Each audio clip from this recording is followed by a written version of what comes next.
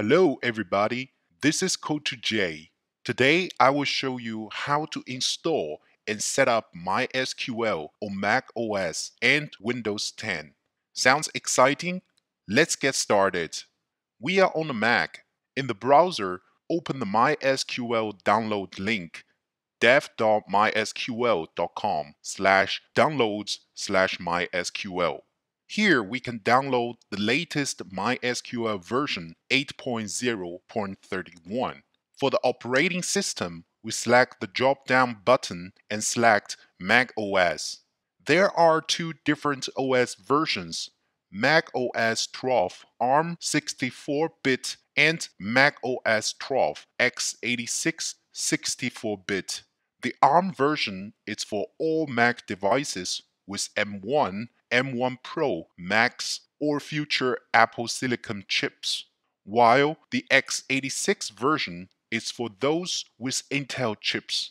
I'm running a Mac with Intel chips, so I select the x86 version. Then we can see four different download files. The first one is the normal Apple DMG application installation file, which provides a general installation wizard like you install any other app on Mac. If you want to install MySQL from the source, you can try with the compressed files. Let's click the first download button to get the MySQL DMG file. Then, I don't want to sign up for an account, so I click No thanks, just start my download. Once the download finishes, double-click the DMG file. Right-click the MySQL PKG file to open it. If you see a warning message like the PKG cannot be opened because it is from an unidentified developer, open the System Preferences. Go to Security and Privacy and select the General. Here, click Open Anyway and click Open to confirm. Then a pop-up will show saying that the package will run a program to determine if the software can be installed. Just click Allow and we can start the installation process. Click Continue, Continue, and agree to the license. Then click Install, input the username and password, and click Install Software. Once the installation finishes, we need to configure MySQL Server. Select Using Strong Password Encryption and click Next, and enter a strong password for the default MySQL user with username root. Save the password somewhere or remember it since we will need it in the later steps. Make sure the below button is checked so that the MySQL server will start immediately after the installation. Then click the Finish button. Once again, input the password and click OK. Now the installation is finished. We can close it.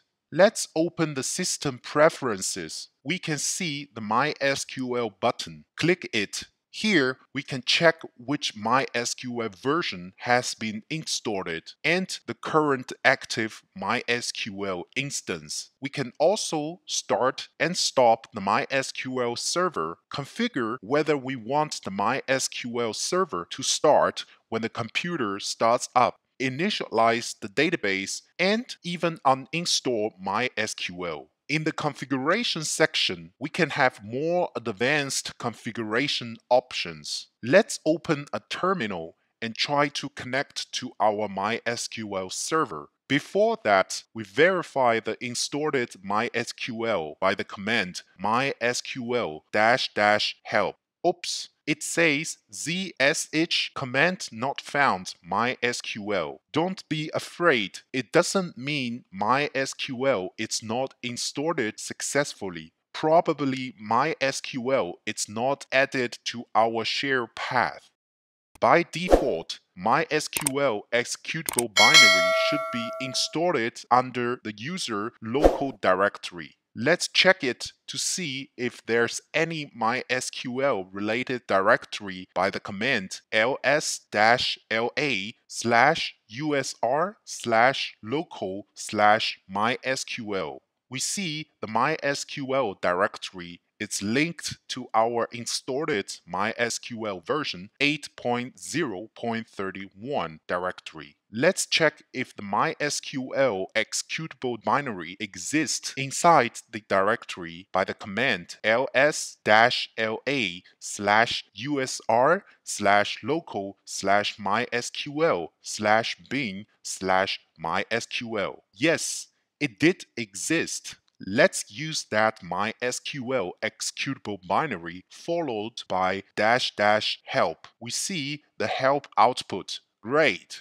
We can use it to connect to our MySQL database with the default username root and password by the command /usr/local/mysql/bin/mysql -u root-p. Then we need to enter the strong password we have set during the installation. Click enter and boom, we have connected to our MySQL server. We can check the MySQL version by the query statement select version parenthesis semicolon. Hit enter and we can see that version 8.0.31 is returned. Let's type exit and hit enter to exit the MySQL server. We can always use the MySQL absolute path, but I am lazy and I don't want to type the long path every single time. I just want to simply type MySQL instead of the lengthy path, but it is not working currently. Can we fix that? Yes, and it is very simple actually. We just need to add MySQL to our path.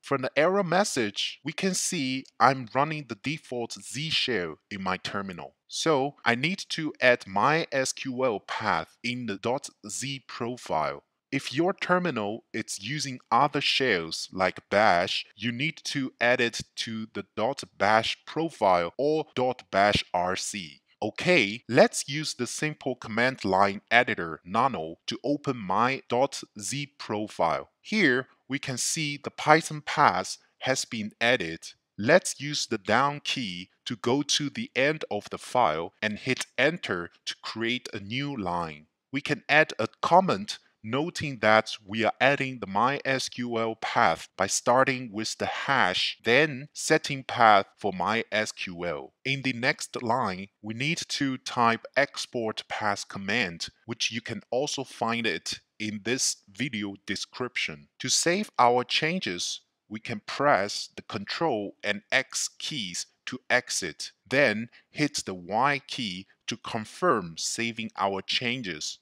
In the last step, we just use Enter key to save it in the same file. Then we use the command source Z profile to tell the terminal to reload the latest Z shell profile. Or you can also simply exit and reopen the terminal. Let's try the command mysql --help again. Now we see the help output. Let's try to connect the MySQL server with the command mysql -u root-p and inputs the password. And boom, we are connected. Typing the SQL query statement, select version parenthesis semicolon version 8.0.31 is returned. It means we have MySQL successfully installed and set up on the Mac. We are now on Windows 10.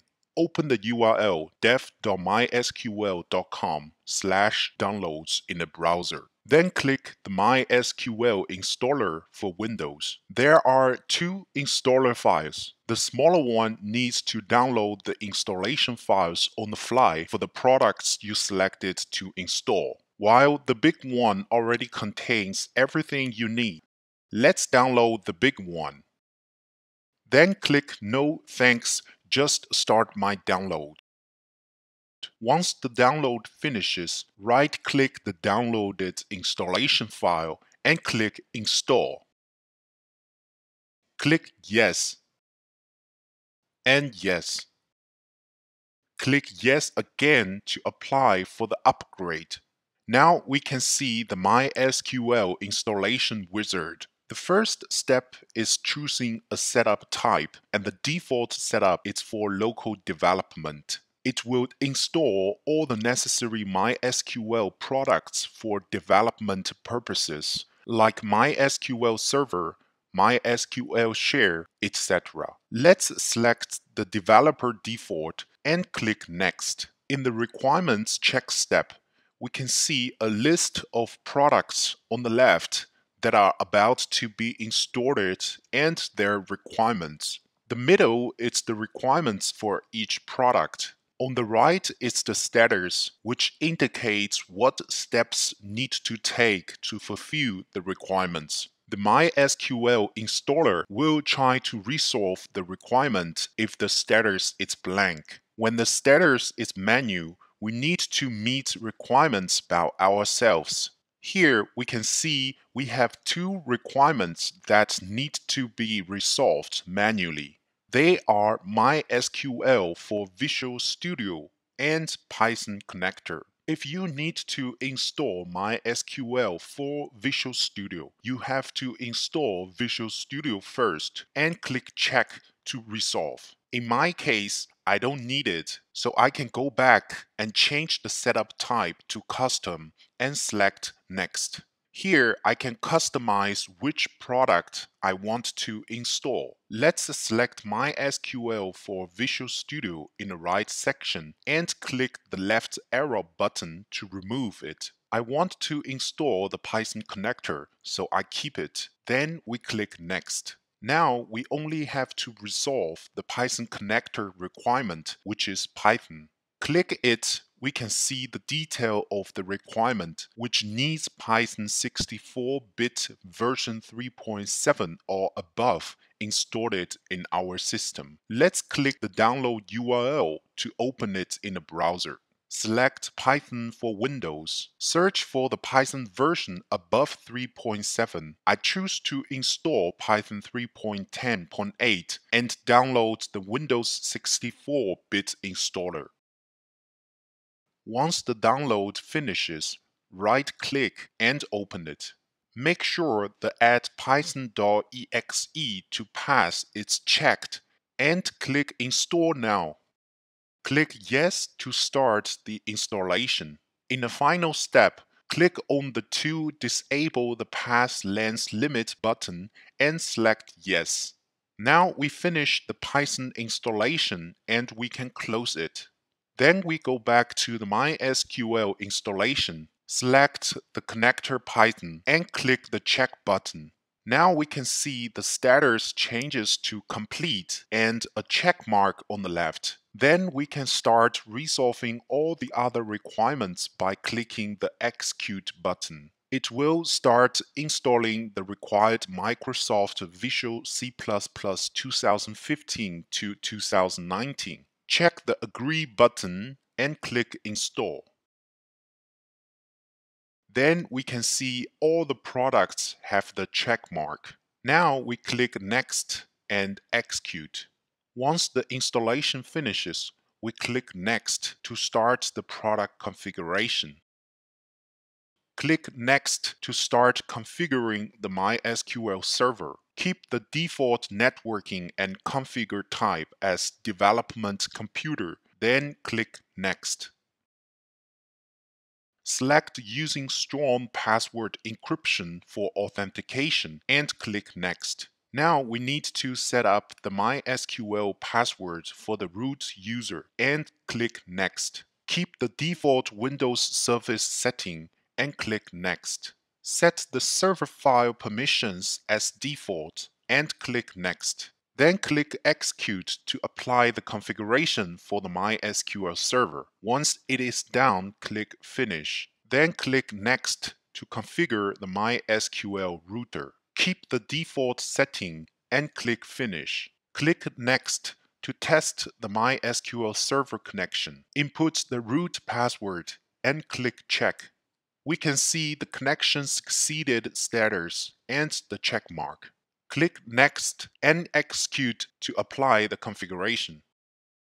Then click Finish once it is down. Now we just need to click the Next and Finish button to end the installation. It will automatically start the MySQL share and MySQL workbench, which we will cover in the later videos. Now let's go to the search bar, search for CMD and open the command prompt. In the command prompt, use the command mysql-help to verify the MySQL installation. Of course, MySQL is not recognized since we didn't add MySQL into the path yet. Let's first try with the absolute path of the MySQL executable binary. Open the File Explorer, navigate and find the MySQL installation path in the C driver.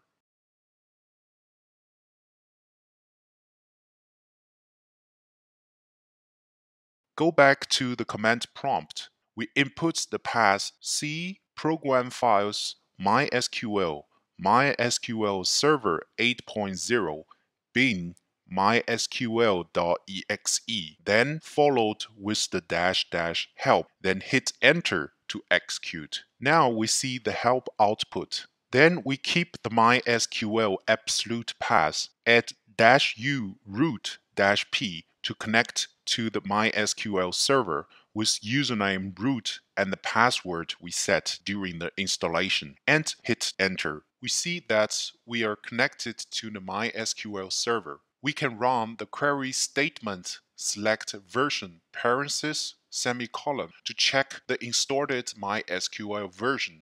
Great! We saw that version 8.0.31 is returned. Let's add MySQL to the path so that we can simply use MySQL command instead of the lengthy absolute path. We need to go to the File Explorer, right-click this PC, then select Properties. On the right, look for the Advanced System Settings and click it. Make sure we are in the Advanced section, then click the Environment Variables. Then select Path under the User Variables and click the Edit button. In the pop-up window, click New. Then we go to the File Explorer to copy the absolute path of the MySQL bin folder and paste it.